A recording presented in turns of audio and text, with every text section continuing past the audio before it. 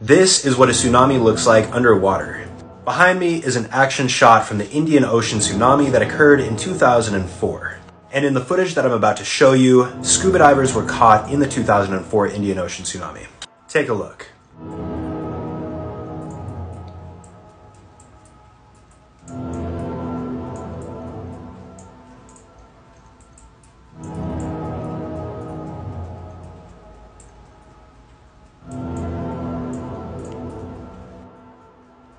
The divers said that this experience was extremely surreal, the fish started acting very oddly, and then this massive wall of dust came upon them.